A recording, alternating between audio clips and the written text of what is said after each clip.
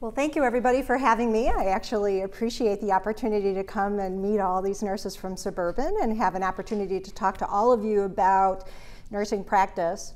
I'm going to tell you a little bit more about myself, sort of a little fun fact, which I think is important when we're talking about a complex area about genomics.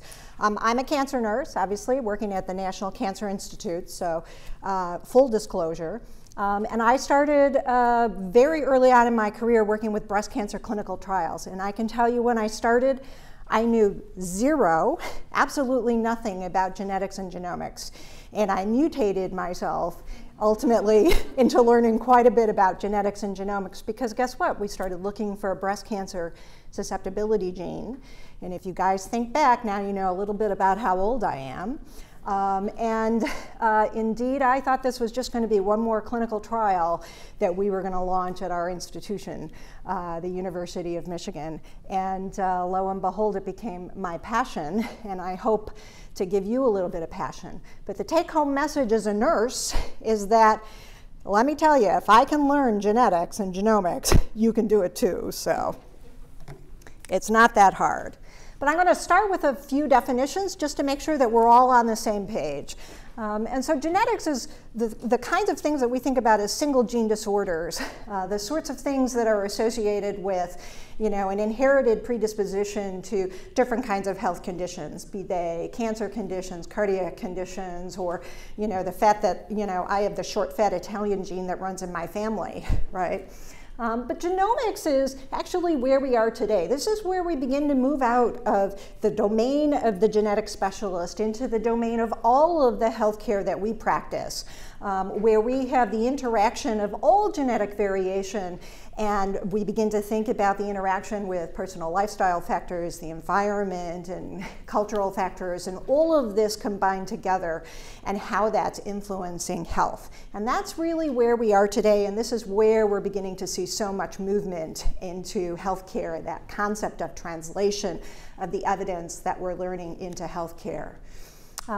So when you begin to think about, well, how does this influence my practice, right? You know, I'm working in the OR, or I'm working in the cardiovascular unit, or whatever it is that your area of practice is. How is it that this influences my practice? And that's what I really want to speak to a little bit today. And I'm going to start with thinking about what are the major things that cause death in our country. And when you begin to look at this list, is there anything on this list that you see that you think may not have a component that has to do with genomics? And just so you know, I'm really asking a question, right? So I expect answers. Maybe I'll call on people. Do you think there's anything on this list? So now I can't hear anybody. Right, so unintentional injury, and in fact it's quite interesting. The National Institutes of Health has sponsored workshops over the last few years about how people heal from traumatic injuries. So the fact that you may be clumsy, you know, that's probably very complex. I actually think it's always quite remarkable that I can get across Wisconsin Avenue or get across Old Georgetown Road without getting hit by a car. And so there are many things that can influence the fact that you can have these injuries, but how we heal from these injuries actually may have a role in genomics. And we're in an environment where we have this emerging science and technology. And so this is very interesting. This is a slide from the Genome Institute. And the green bar actually represents, if I can get my arrow to work, the decrease in cost of how much it costs to actually sequence a genome.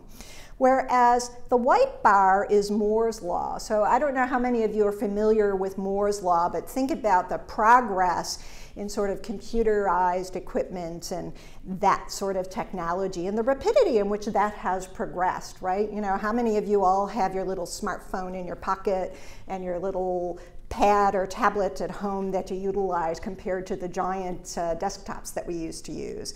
And you can see this acceleration in this ability to sequence a genome. And why are we interested in that, right? If you can reduce the cost, and the goal that people are really aiming for is this concept of the $1,000 genome, that this would be something that could easily be translated into healthcare, because there are many things that we do that cost $1,000 or more, and that this would reach the threshold in which we could begin to utilize this kind of technology. Now, that said, the $1,000 genome is, it's like we have the technology, but exactly how do we utilize it? Therein lies the challenge. That's implications for all of us in practice. And I think that this little commentary, the $1,000 genome, the $100,000 analysis, it may even be, a substantial more analysis. That's the challenge that we all face. But we do have that capacity to be very close to that $1,000 genome. To put it in perspective, if you think about doing a genetic test currently for, say, mutations in BRCA1 and BRCA2 associated with a predisposition to breast and ovarian cancer, the current cost can be, over $2,000 to $3,000. And so that actually exceeds that for a single set of tests.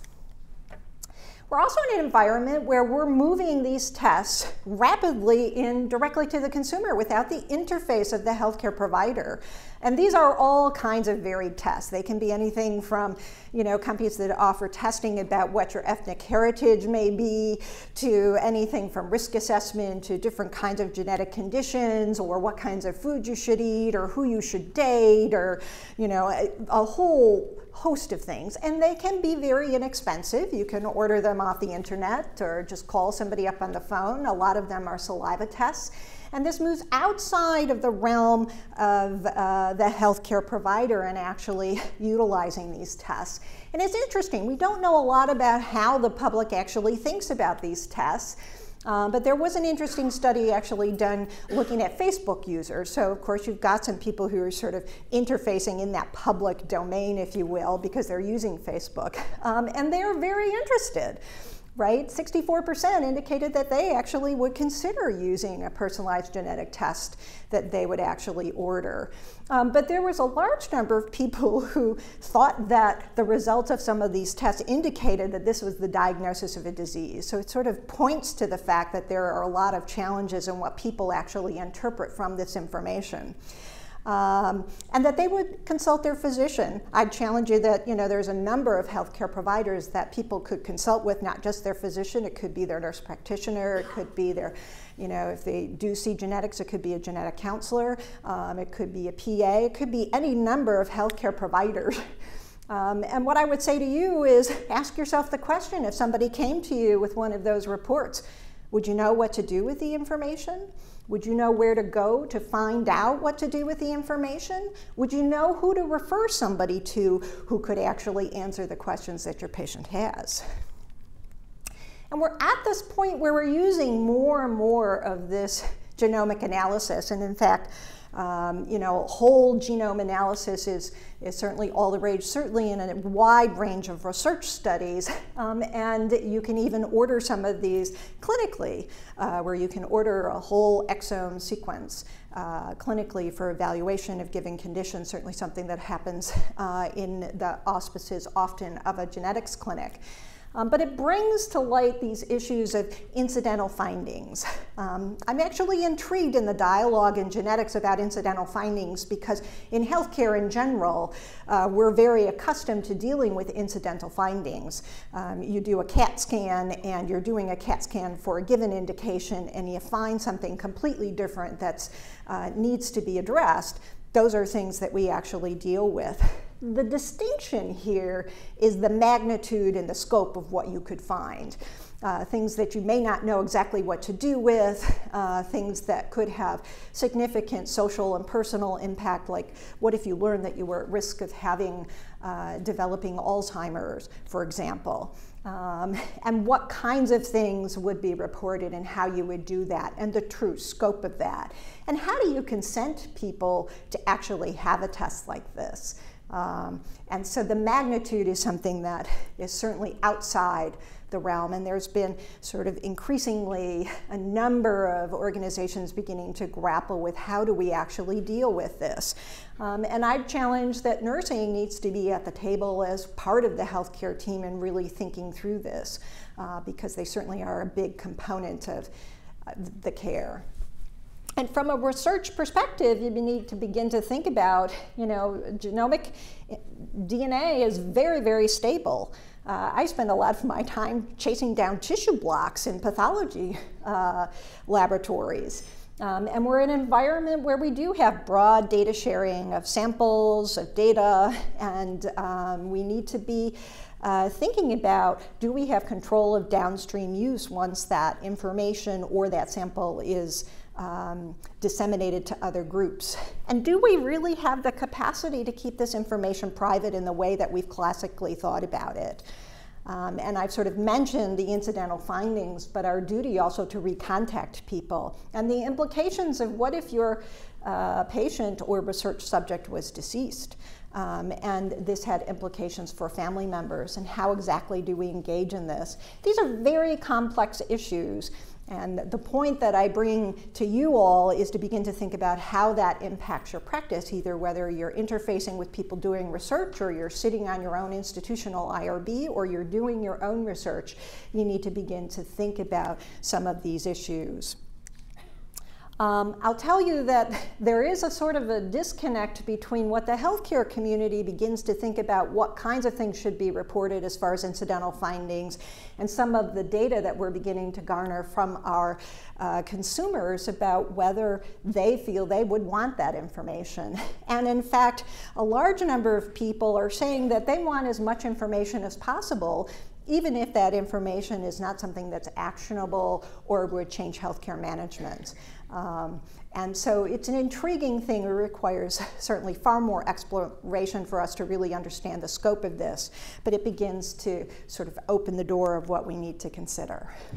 And one of the first things I think we need to consider is, who's our patient? I've certainly been in the room where, as a nurse, your patient is your patient and the family. But in fact, when you begin to think about genomics and genomic information, it can be information that does not just impact your patient. It impacts the family. It impacts potentially communities. It could be an entire population of people. And we need to begin to rethink who it is that we're actually thinking about, and how we begin to think about the healthcare implications of the movement and translation of genomics into healthcare across the entire lifespan. And so to do that, I'm going to sort of walk us through a few examples. I'm going to pull in a couple of clinical examples, and I'll just warn you, I'm a cancer person, cancer examples for the most part. But I'm going to try and give you a flavor of thinking about the use of genomic information from preconception to after end of life, and to get you thinking about, well, what is this got to do with my own practice as a nurse, as a framework? And I'm going to go through a little bit of the evidence that we have about what nurses are reporting to us that they know. And these are studies that I have been involved in with my colleague Jean Jenkins and others. And so there's a few of these studies that I think are important to include. One is our National Nursing Workforce Study that was done in collaboration with the American Nurses Association. We had 619 people who responded to that survey. That obviously has ascertainment bias, right? People who are responding to a survey at nursingworld.org are people who have an interest in this topic. We then went to the House of Delegates, which is more of a nursing leadership cohort, to see if there are differences in that group. From our National Nursing Workforce Studies, we saw we didn't have enough ethnic diversity reflecting the true scope of what we know is associated with the nursing workforce. So we've done a study in collaboration with the National Coalition of Ethnic Minority Nurse Associations. And our largest project is our MINC project, which is a method for introducing new competency into nursing practice. This is a study of 20 magnet hospitals where I'm reporting data from that, and we have 2 control hospitals. This is a year-long initiative. And then, because we are quite interested in sort of the leadership, we've pulled out from our MINC study the administrators as a separate cohort, just to begin to look at that. So I'm going to use those studies to sort of give you a framework of sort of what do we know as we go through sort of the healthcare continuum. So I'm going to start with sort of preconception and prenatal genetics and talk about this. And certainly I know we have a genetic counselor in the room. That's one of the areas where they really started and excel at. I'm always like, I know who to call. But you begin to think about testing for carrier status in that circumstance, especially when you begin to think about recessive disorders. And then prenatal testing, being able to do testing as a component of thinking about people who may have risks for certain kinds of conditions in their child or their fetus because of either advanced maternal age or family histories of certain kinds of conditions or particular ethnic backgrounds. The Genome Institute, in collaboration with others, has done these nice sort of posters called Do You Know? And I don't know how many of you have seen them, but they're nice things to utilize on a unit-based education initiative. And this particular Do You Know poster is about Tay-Sachs disease. And it's just sort of a way to begin to think about those kinds of implications and how you may use this information. Newborn screening is probably the area where we have the largest use of genomics, and that's a public health initiative, right? Newborn screening happens in every state. Now the scope of the tests will be different, but there are approximately 4 million newborns who are screened in this country annually for different kinds of health conditions. They are done with that little heel blood spot, and it can result in a wide range of different diagnoses as a result of those particular tests. And there is a committee, it used to be called the Secretary's Advisory Committee on Heritable Disorders in Newborn and Children, and now it's the Discretionary Advisory Committee, and I don't know what that's all about, but they changed their name. And that particular committee is associated with really thinking about what's the level of evidence to recommend that a particular test be integrated into the newborn screening, and that the benefits would outweigh the harms, and that there would be the capacity within the state to actually deal with the consequences of that particular test. This is the kind of thing where it's certainly family members can also derive benefit from this information, because it may not necessarily benefit the newborn, although it certainly is intended to do that, but it could also benefit the family members, where there may have been something going on in a family that people were uncertain about, and it could facilitate some of the assessments that need to go on. It could facilitate future reproductive decision making in certain families. So there is a wide range of applications for newborn screening. Now, newborn screening is not perfect. Newborn screening can have false positive results, false negative results, or ambiguous results. And that's where the assistance of the genetic specialists and really, having partnership with all members of the healthcare team become very, very important. And then there's an interesting thing about, well, what happens to the dried blood spot? I sort of feel like, all of us should go back and watch that movie Jurassic Park with the rebuilding of the dinosaurs, right? Because the extraordinary capacity of even the smallest amount of a biospecimen and the capacity of what we can do with it and how valuable those dried blood spots are. And I'd ask you, in the state of Maryland, which was where we are now, what happens to dried blood spots in this state? Do you know? And what would you answer to somebody who asked you that question? Could I have my baby's dried blood spot to take home, maybe do other testing on it? An interesting question.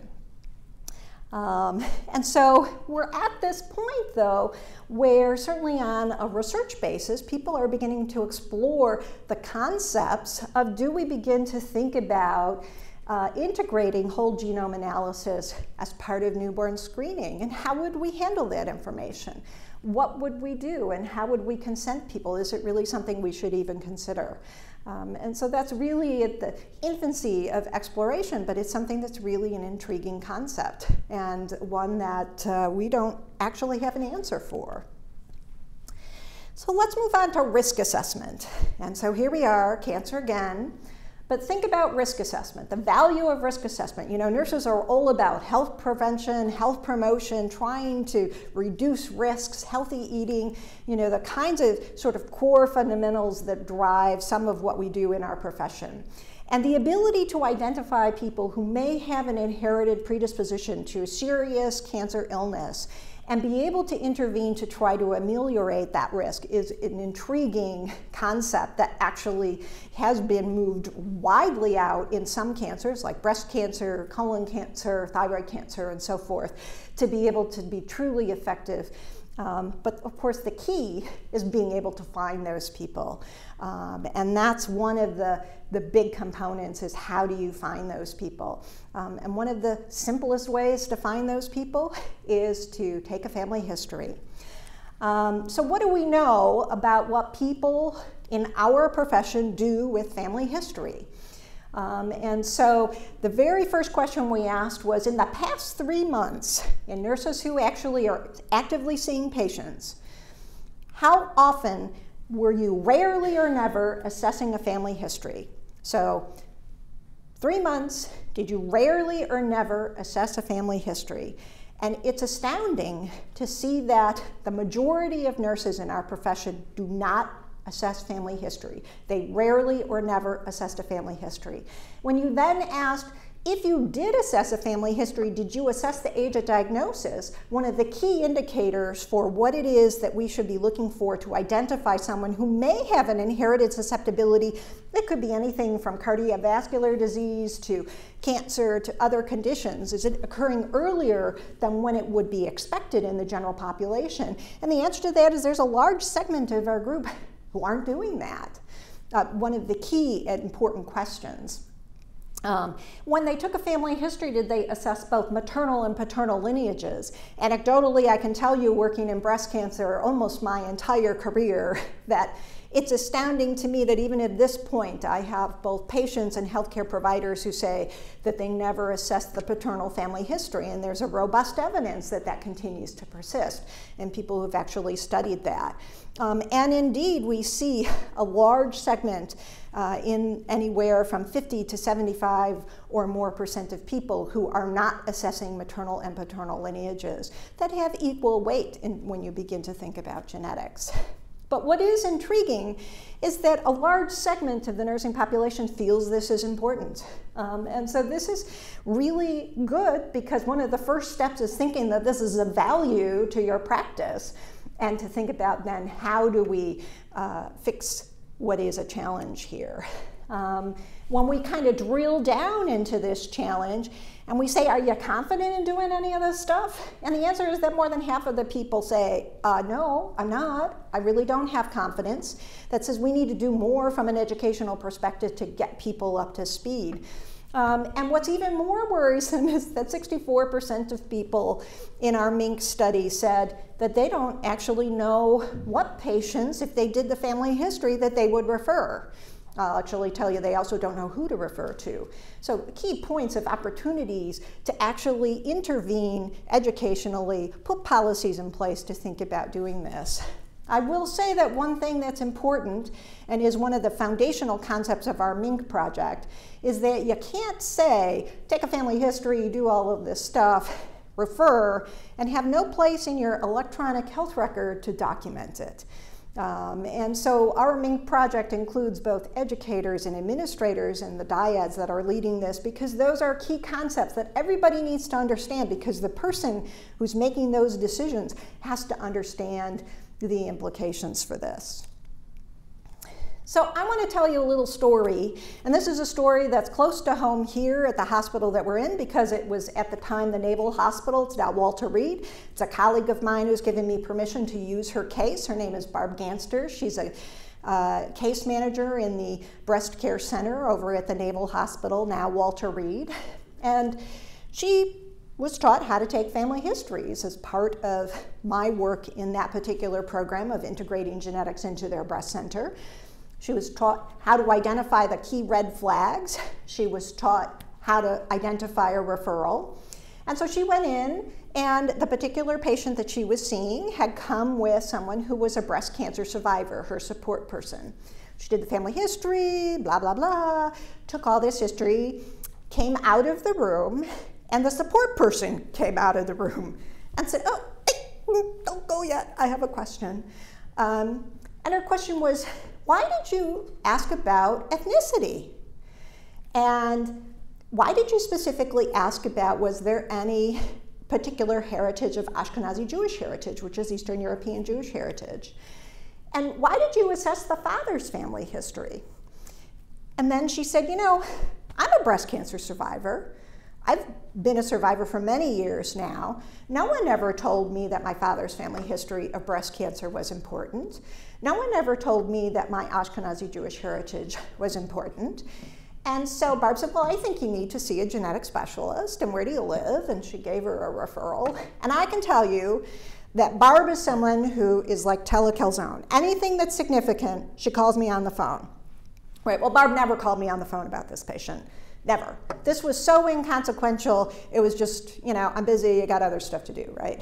Never came up. Well, I can tell you that several months later, Barb called me on the phone in a panic because she heard from this woman who went to the genetic specialist, who got a genetic test, who found out that she had a gene mutation, who decided to have her ovaries removed, had her ovaries removed, and had just heard from her surgeon with a pathology that said she had precancerous cells found on her specimen. So what's the take-home message, right? There are so many people involved in this person's care, and it's the concept of interprofessional care. It's what we do, right? But there was one person who made a difference, and it wasn't even her patient. And all of us know, right? As a physician, as a nurse, as a whatever you are, right? They're like, oh, I have a question. It doesn't have to be your patient. Do you know who you'd refer to? Do you know what your resources are? Do you know what the red flags are? Just sort of core key concepts. Barb didn't take a big, full, fancy 3-generation pedigree. She took enough to know that this person needed to see somebody, and she knew how to make a referral. And it's the single most powerful thing in her practice that she said, I saw something, and oh my God, it's made such a huge difference. Now, does it make a big difference in this patient? You know, I would argue the answer to that is yes. You know, long-term health outcomes will tell us. But right now, at face value, it appears she made a huge difference. And she didn't do that much, and she didn't take that much time. So what about screening, right? In cancer, we certainly do a lot of screening tests. There are certainly screening tests for other kinds of conditions, anything from, you know, diabetes, cardiovascular disease, and so forth. And the scope of screening tests can be guided based on genomic information. What would you do differently if you knew that somebody was at an increased risk for a particular condition? And the use of genomic information to supplement screening tests. So in cancer, for example, we may use risk models like the Breast Cancer Risk Assessment Tool, also known as the GAL model, where they've been studying being able to look at different kinds of genetic variations called single nucleotide polymorphisms, and whether that can add an additional piece of information that could be informative about people's risk. Or could we develop tests like tests that look for genetic variation in the stool that could be indicative of an indication of a colon polyp or colon cancer. You know, colon cancer is actually an extraordinary disease that can be prevented, but getting people to do the colonoscopy, and people aren't afraid of the colonoscopy, they're afraid of the prep, right? So could you come up with something that people would actually do is sort of the step that we're kind of aiming for. And if you're in cancer, but certainly this is moving out into other diseases, can you use genomic information to actually help you get a more accurate diagnosis, to establish a prognosis? In cancer, we're using tumor profiling to guide things. In breast cancer, for example, they're using tumor profiling in certain kinds of breast cancer to guide whether or not people may benefit from additional therapy to reduce their risk of a recurrence. And this is something that as nurses we've known all along, that, oh goodness, you know, why did this person recur when stage for stage they were the same as the person sitting next to them? And so why is it that this person recurred and this one didn't when they had an overall good prognosis? So this adds an additional piece of information that in certain circumstances can be informative in terms of healthcare management. And then we're using more and more targeted therapies in cancer. And this is actually a PET scan. So think about PET scans and glucose metabolism, and sort of the red and the green and yellow are sort of these abnormalities. And this is a person who has metastatic melanoma. And just to remind you that In the brain and the bladder, you'll see some of that green and yellow because that's a natural component of that function. And we're looking at before treatment with widely disseminated disease to during treatment and the rapidity of the response when you're actually targeting a particular genetic defect associated with that person's cancer. And we're in this environment, and this is something that I'd encourage you to sort of upload, where we have a huge range and platform of targeted therapies, and they can be from all sorts of diseases in cancer, from lung cancer to thyroid cancer to breast and colon malignancies and so forth. And the Genome Institute hosted a New England Journal of Medicine series where they've gone through a wide range of different health conditions and provided evidence reviews. All of those papers are on genome.gov and are open access, so you can go in and actually upload these papers and read them. They're a very useful platform to sort of begin to get you up to speed. And I have a mutation in my technology gene, and let me tell you, if I can understand these papers, you can understand them. So. And what about pharmacogenomics, right? Pharmacogenomics is sort of using genetic variation to begin to look at, would somebody respond the same way to different treatments? Would they be able to absorb the medicine in the same way? Do they metabolize it in the same way?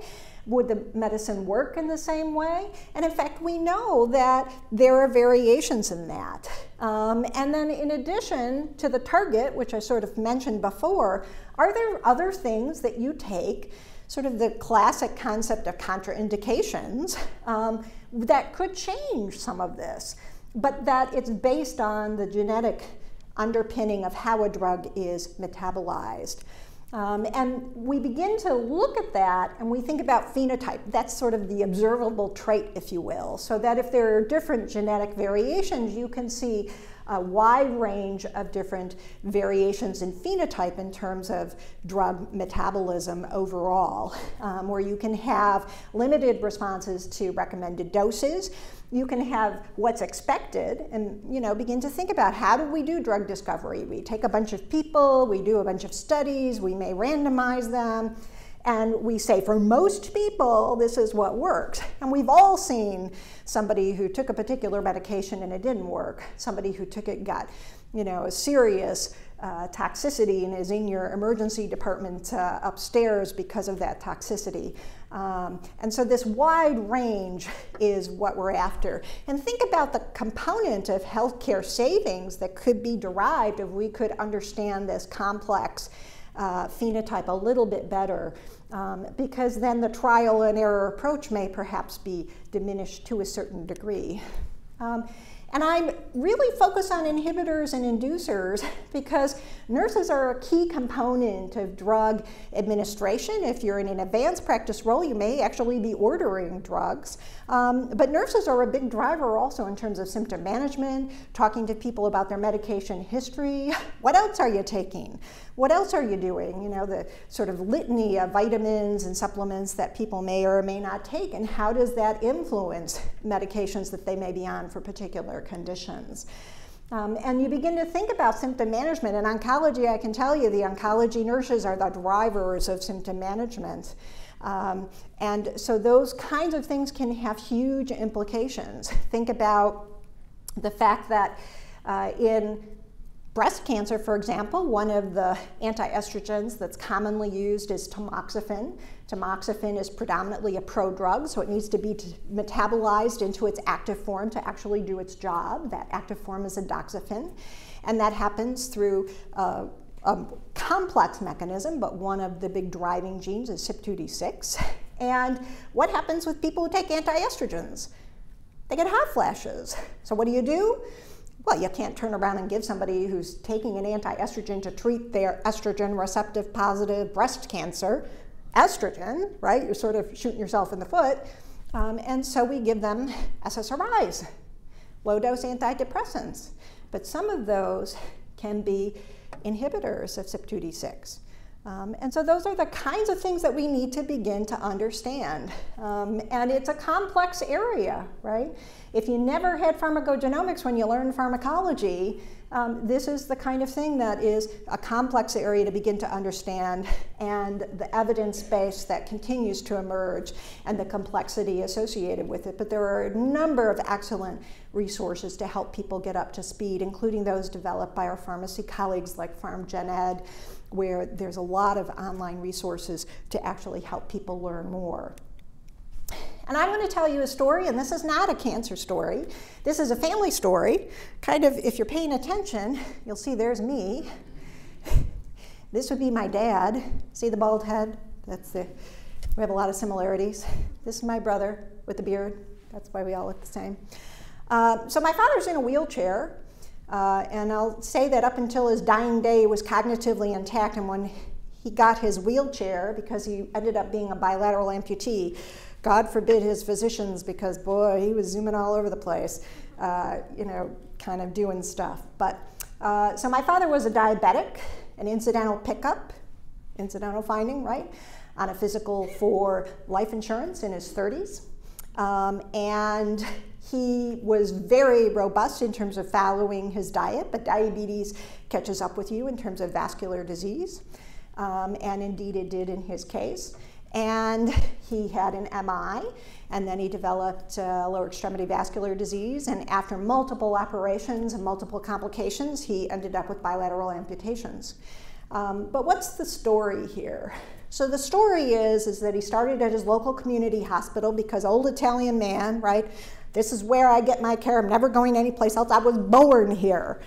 And he had a terrible complication with his first bypass surgery, ended up in the ICU, had no pain relief from the morphine that they gave him. The reason for the transfer into the ICU was respiratory depression, right? And then he decided, you know, I think I need to go someplace else. So we went to the other major medical center in the region where he lived, and he ended up having a few additional operations at that healthcare facility. And after the first incident, it became clear to me, because he'd had difficulty with pain medication as an outpatient in managing his vascular disease for quite a long time, and it was difficult to know what that was about. But with his hospitalization and his surgery, it became clear to me that this was somebody who really was either a poor metabolizer or, you know, had some other kind of underlying genetic component that was not allowing him to metabolize morphine in the same way as other people, and that he was getting no pain relief, but he was getting associated respiratory toxicities. So long story short, he ultimately decided, I'm going to the big academic center in the sky, and we went to the major academic program there, and he had more surgeries there. In the length of his illness, over 2 years, he had 15 operations. He had 15 trips to the ICU. And let me tell you, I am no shrinking violet, right? There were 14 trips that I made to the anesthesiologist, to the surgeon. I'm very resourceful. I can find your, recovery room. I can talk to those nurses just like anybody else. And not a single person could understand that morphine was not the drug for him and the reason for it. And the stock answer was, well, it should work. Works on most people, right? So it's a fascinating thing, right? It's because people just didn't understand the underlying basis, and they don't see that relevance, and getting people to understand some of that could have saved bazillions of dollars and could have certainly taken care of many trips to the ICU and the stress that was associated with my other family members who really didn't understand what was going on, despite my best effort to communicate, because they just weren't listening. ICU, and there's more than that runs in a family, right? Because my brother is clumsy, so somebody said something about clumsiness early on, and my brother is clumsy, and he fell, and he broke some ribs, and he got no pain relief from the medication. And what was his first thing? He's calling me up and he's going, hey, do you think that this thing that Dad had runs in families? And do you think I could have the same thing? It's not like I'm going to go out and get another pain. I'm just going to live with it. But do you think this could be it? What if I have to have an operation someday? And what's the answer to that? Yes, the answer is yes, absolutely. And I'll just say one little fun fact. So there's my little brother with the beard. Here's my dad. You don't see my uncle there. This is his wife. My uncle had his first MI before the age of 50, had diabetes. My dad had diabetes. My brother's a pre-diabetic. What do you think my risk is for diabetes? I spent the last 2 years really focusing on my weight, because when I heard my brother had the pre-diabetes, my first reaction was one that was very mature. So I'm not actually thin yet, but I do want to look like some movie star someday. So there you go. So we're at this cusp of the quest for personalized healthcare. And you can call it what you want, right? So some people call it personalized medicine. I think it's broader than just medicine. I think it's healthcare in general. You can call it precision medicine. I don't care what you call it. It's the same concept. Can we do better by integrating genomic information into the healthcare that we deliver? And I think that the point to that is we may be able to do that. It's getting us up to speed to be able to integrate it in a safe and effective and appropriate manner. So what is it that nurses need to know? And the answer to that is we actually believe we know what nurses need to know, and we establish competencies that are applicable to all nurses. It doesn't matter what your academic preparation is, where you work, or what you do. These are competencies for all nurses. These are not competencies for genetic specialists. I don't need every nurse to be a genetic specialist. I need nurses who are going to be able to do their work to the best that they're able in the area that they are, but be able to recognize when genomic information has relevance to their practice and to utilize it when it's appropriate.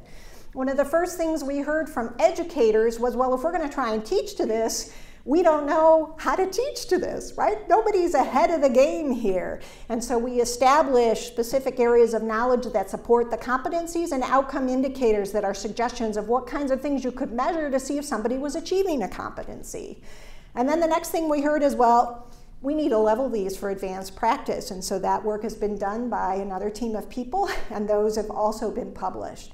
So we have tried to address the question of, well, what is it that I need to know? These are open access documents, and I'd encourage you to upload them because they're very useful and valuable in terms of thinking about your own work. Now, what do we know objectively about what people say? And it's not a surprise. The proportion of nurses overall in our major studies are, who think that their amount of knowledge of the genetics of common disease is excellent or very good is really very poor, right? The majority of people don't know. We thought maybe our cancer nurses may know more. Well, they know maybe a little more. Nobody's winning the game here. We don't know enough. And what's informative for us is that even with our ascertainment bias from our National Nursing Workforce Study with ANA, we still have a lot of people who don't know about the competencies and aren't utilizing them. In our MINC study, we calculated a total knowledge score, taking some core concepts on simple things like family history that could be integrated into anybody's practice, and sort of beginning to look at that, because I would say in my practice, I have never met a nurse who can't tell me about sickle cell and recessive transmission. And so if you tell me you don't know anything about genetics, I would say, well, yeah, you do. You know a little bit. You're just not recognizing it as such. And so is there a way for us to tease that out? And so what we did was we, very complicated. We picked 12 questions, so the maximum score was 12, and then we began to look at who was able to get those things right. And we found that in general, people actually do know a little bit more than they think they do, because on average, it's between 8 and 9 out of 12, which was not as bad as you'd think when people self-rate their scores as so low. Now, is this really a valid measure? And the answer to that is no, but it gives us a snapshot to begin to think about it. But what we did see is that people do recognize that some of this has relevance to common health conditions like family history and cardiovascular disease. But when you drill down and you ask them what it's associated with, they're getting the answer wrong. They think it could be due to a single gene variant. And so some of that specificity is where we need to build. So what is it that we need to do? Well, oh my God, she's putting up something about a theoretical framework. I know. Go ahead, groan, that's okay. But I think it's important to think about, how do you take something that's so complex and think about how you can move this out in a way that's going to be effective. And some of that has to do with the healthcare system that people work in. Some of it has to do with knowledge. Some of it has to do with what they think about this information. And then once you get people there, they have to be supported to be able to learn more and to adopt it. And so one of the first things are attitudes. And overwhelmingly, people think this is really important. They just don't think they know anything about it. And so that's the first hurdle, is that people think this is important. And what's interesting, though, is that when you say, do you think that senior staff, and we've asked people, who do you think senior staff is? Well, those are line managers, right? Your head nurse, your CNS, or whatever your practice framework is at your institution. Do they think it's important? And the answer to that is no. They don't think that the senior leadership thinks it's important. And so that's actually interesting, because then when you pull out your administrators and they say, well, from your perspective, your leadership, do they think it's important? And the answer is no. So everybody thinks that everybody up above them doesn't think it's important. And as a consequence, that influences some of what people are doing. But here's the most interesting thing. Would they attend a genetics course on their own time? And overwhelmingly, we're seeing that people would have interest in doing that. Now, what people say they think they might do and what they do are always two different things, right? But I'd love to find somebody who'd fund me to take that out for a spin, because I'd love to see if we can make it go. We have a lot of clues about what people need to know. We know that people think that people are going to be discriminated against, and that they don't know anything about the Genetic Information Non-Discrimination Act. We know that people think this is really going to make people really crazy and frantic and anxious. And in fact, most of the behavioral studies say that that's not the case. They don't think it's reimbursable, and it's too costly. But in fact, I've showed you the evidence that this is going down in cost. And a lot of insurers, when there's a clinical indication, are covering the costs. And so there are lots of opportunities for key things that we can do to influence. We know that education in an academic setting makes a difference.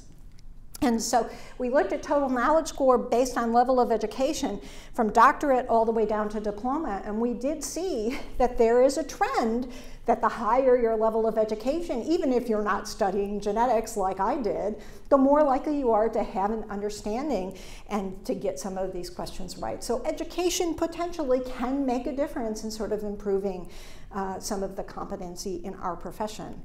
And we know that when we look at after you've gotten your licensure, if you then went to a genetics course, we do see some differences in people's knowledge about the competencies and what they're reporting about their self-professed knowledge about genetics.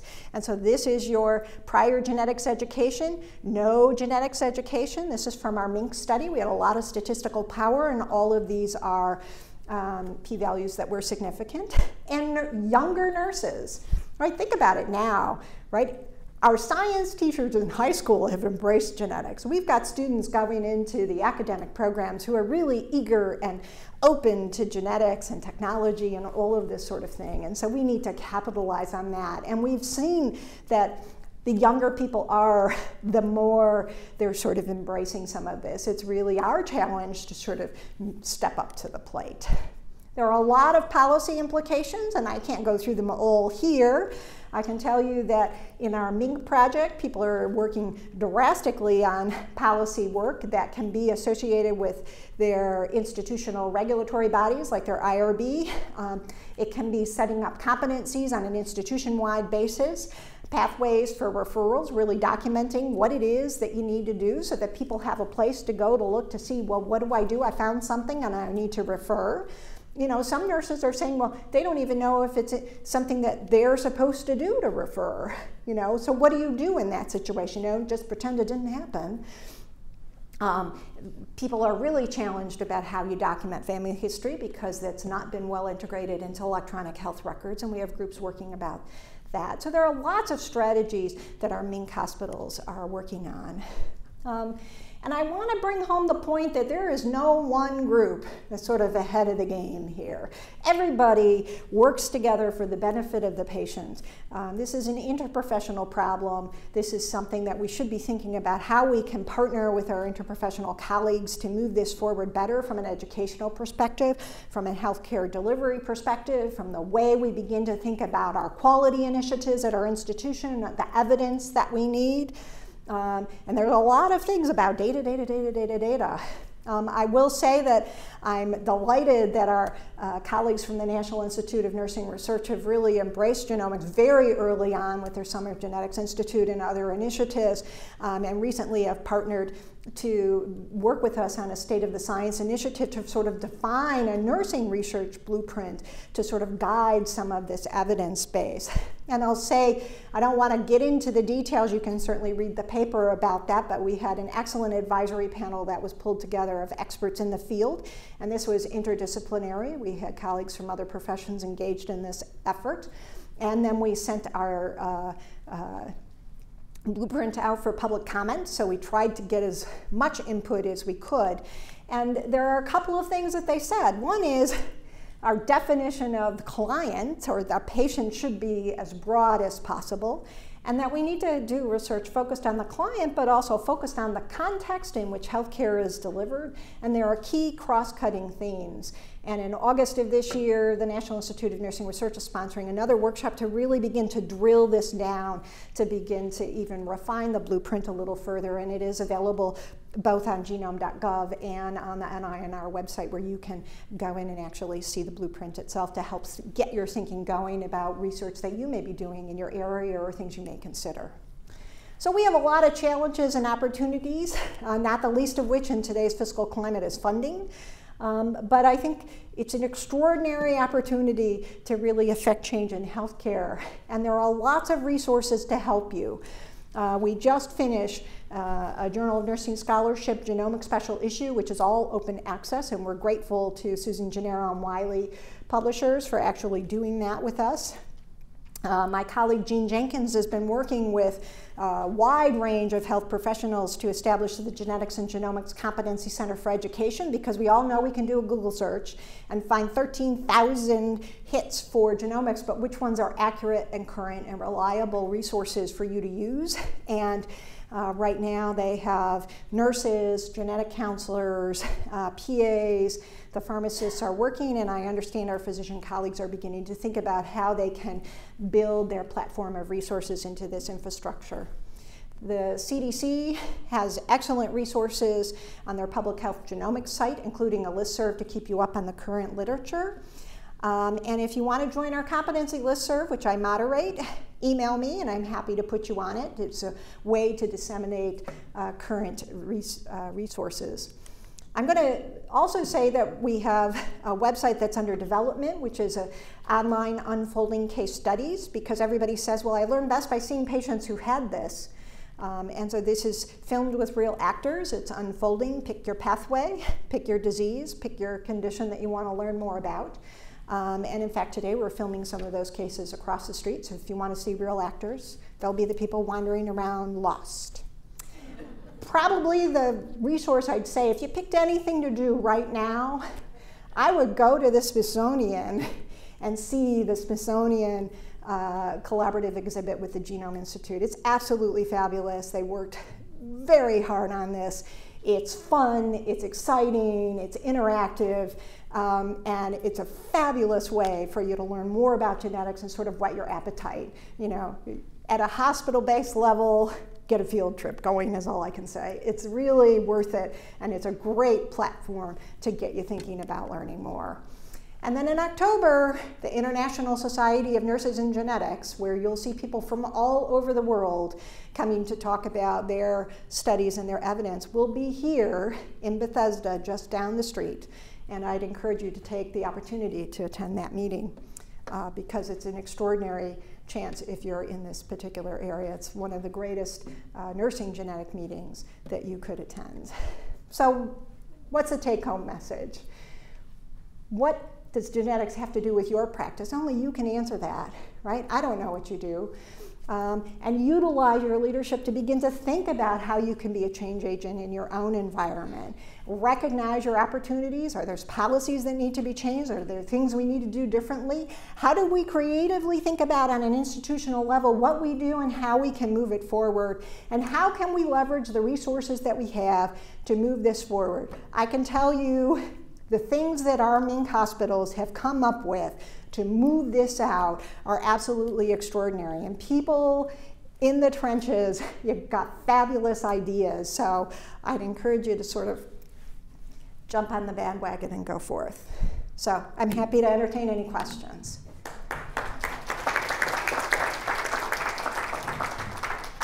Comments or questions for Dr. Calzone?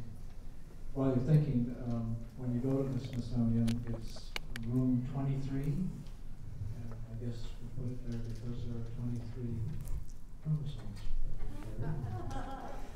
And it is very good. Comments, questions? Yes. Kathy, one area in which I think nurses could really be helpful in genetics and genomics is when a patient is referred for genetic services to sort of sit with the patient and support them through a decision about whether or not to go. And the slides of yours that prompted that thought were the ones about nurses assessing family histories of cancer. There's sort of a whole linear thing where you need to assess the family history and then you need to interpret it properly. And then if you interpret it, you need to then decide where to send that patient. I know with physicians, at least, there's sort of a downfall in all of those areas. But the fourth component of that pathway is that you refer the patient, and there's evidence that a lot of referred patients don't get to the genetic service. And I think a lot of that happens because patients self-genetic counsel, and they have a lot of incorrect ideas about what will and will not happen. And that's an area where I really could see nurses playing a valuable role in explaining what the benefits are and the limitations and what they will and won't get out of the session. Could you paraphrase the comment for our... Yeah, I am going to do that because I know she's filming it. Yeah, so the comment is really about the role that nurses can play in facilitating decision-making about the referral to genetic services. And I absolutely wholeheartedly agree that nurses can play a role in that, and that we do see people who are referred who don't go and don't come, and some of that is indeed misconceptions. And I'd encourage you to partner with your genetics referral teams because they're all enthusiastic to partner with you and work with you to think about ways that you can help and make sure that you as the nurse is making that referral know what that's about. Who is a genetic counselor? What do they do? What role do they play? What would happen in a counseling appointment? People have all kinds of misconceptions about what that is about. And there are unique and distinctive opportunities for nurses in that realm. Other comments or questions? Yes. Hi, Kathy. Very, very excellent presentation. Thank you very much. My question, I don't have a lot of clinical practice at this point in time. I'm very intrigued by the incidental findings. I know that the American College of ACMG, medical geneticists, have a recommendation paper out that anytime we do exome sequencing, that actually 56 mutations should be returned to the patient.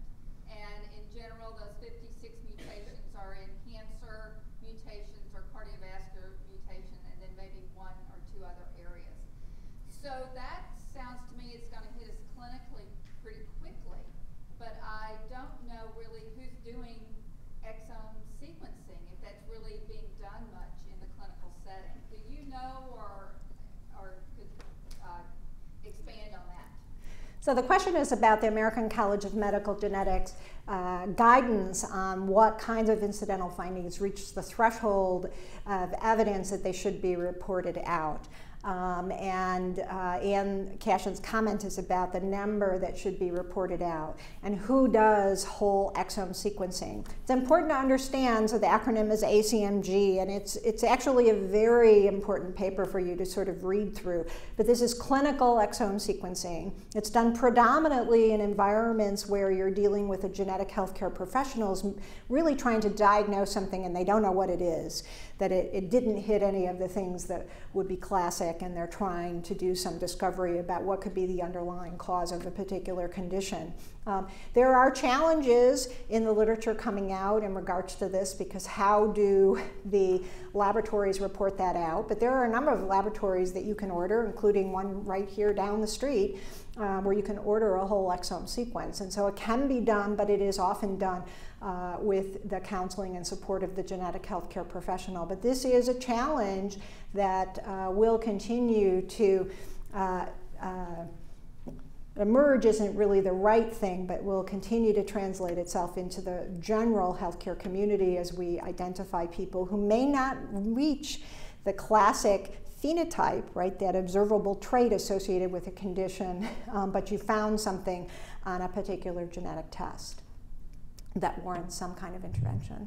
One of the co-authors on that was our very own Les Giesinger, who runs the ClinSeq study here in Bethesda, and I think many of you know that. I'm a participant, and I know many of our staff actually participated. And the reason I think he did it is that he's probably sitting over there with finding things that he thinks are important, and there's a big fight that's going on in the community about whether you should return it or not return it, or what you should do with it. So if we get into it, you'll notice there's an argument. Are there other comments or questions? Well, we're beyond time. I'm sure that Dr. Calzone would be happy to stick around and answer any individual questions. I think it was one of the nicest presentations we've had. Thank you. Thank you.